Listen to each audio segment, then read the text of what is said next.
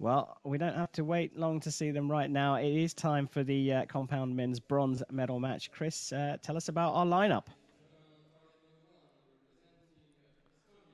Target number 1 from Estonia, Robin Jaatma, defeated top seed Mike Schlusser in the quarter-finals at this event in Nimes. He's facing on target number 2, Nicolas Girard.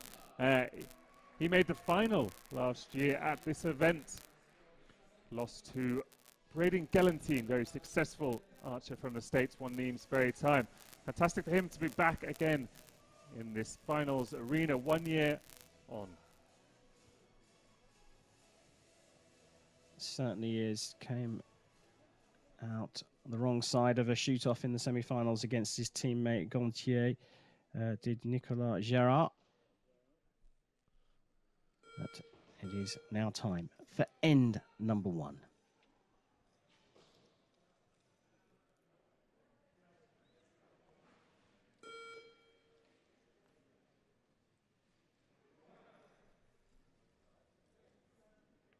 Nicolas Girard just getting himself ready there.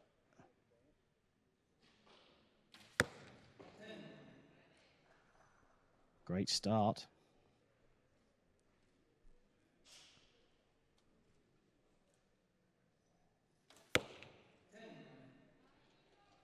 Matched by Robin Jaatma.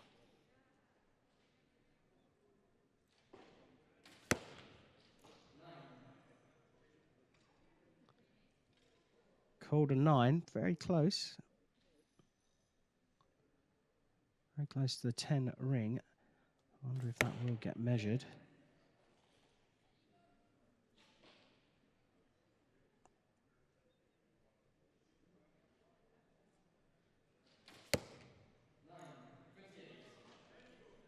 So 28 called for Girard.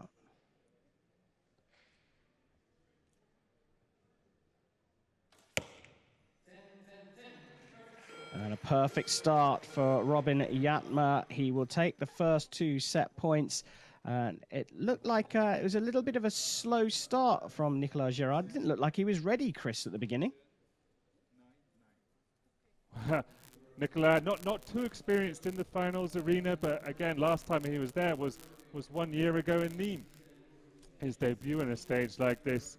There's a little more pomp and circumstance around competing in the arena as opposed to competing in the normal eliminations which they've been doing up until now. And obviously, in the current climate with the COVID restrictions, even more movements, even more things to know what to do. Got to get comfortable out there.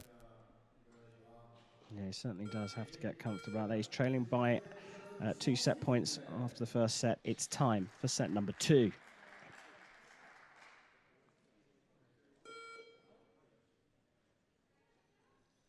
Well, end 2 here with Girard trailing. He will shoot first.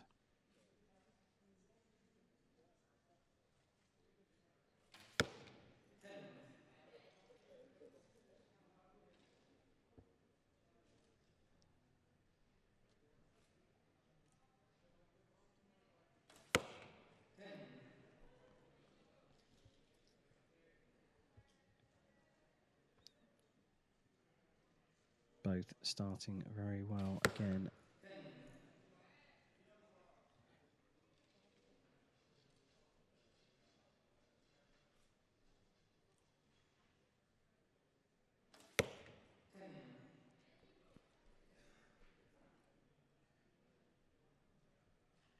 Both on for perfect scores here in this second end. Just clipping the line, and that is a 30 for Nicolas Girard.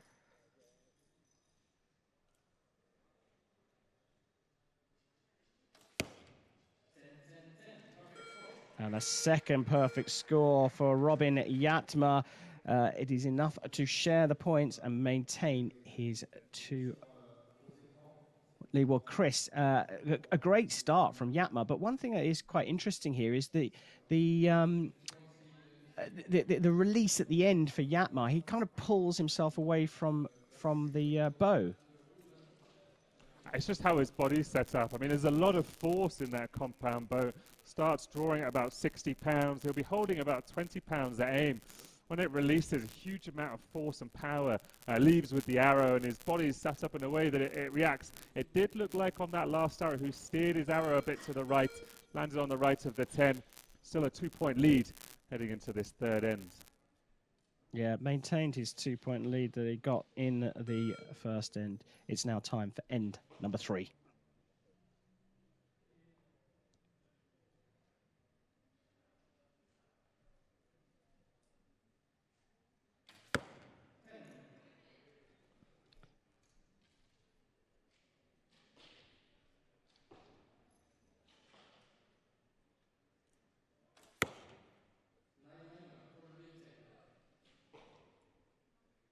Marked as a 9. I suspect that could get marked up, though. It looks very, very close to the line.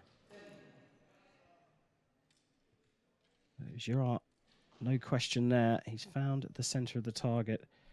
That is his 5th 10 in a row.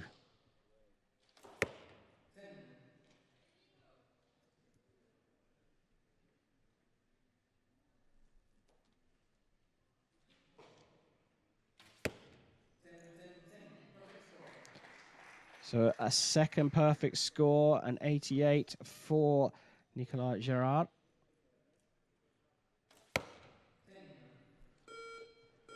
Well, that's currently being marked as a 29. Chris, your thoughts on that very first arrow from Robin Jaatma?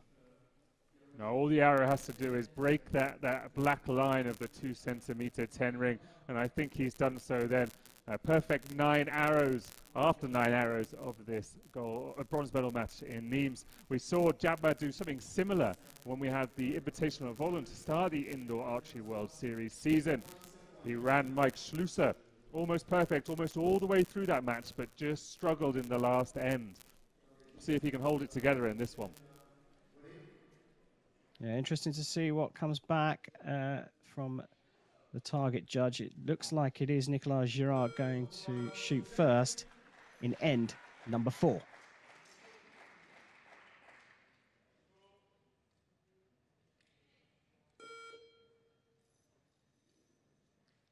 So Girard still trailing.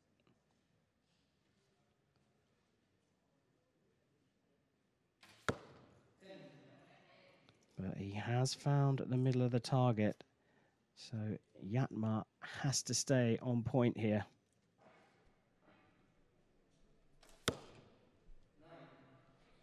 Now that's a definite 9. Opportunity abounds for Nicolas Girard here.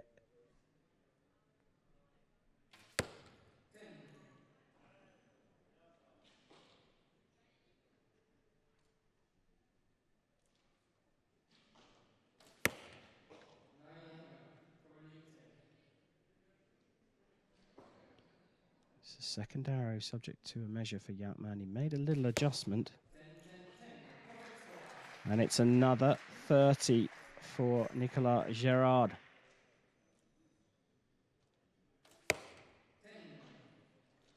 Right in the center of the target for Robin Jaatma. The second arrow is going to be subject to a measure, currently marked as a 28, but this could go up to a 29. Chris, your thoughts?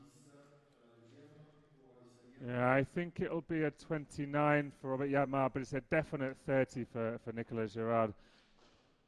All he can do now is shoot those 30s and hope Robin drops points. It's easy to chase when you're in a compound medal match because there's nothing else you can do. If you don't hit the middle, you've got no chance of winning.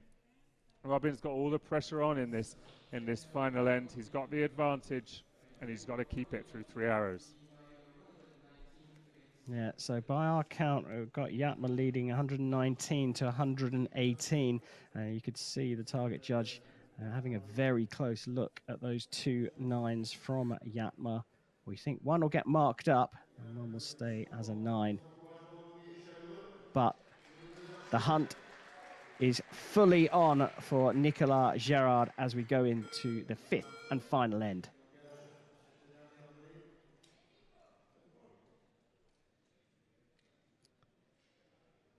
Girard will shoot first, and he's got to put down some big scores and put some nerves in the 19-year-old Estonian opponent.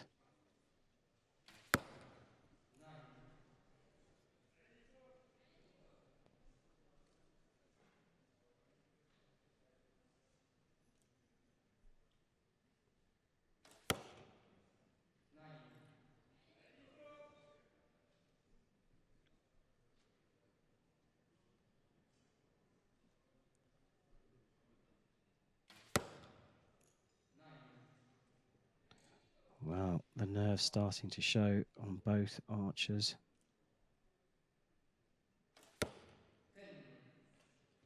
We're back in the middle for the Estonian and increases his lead.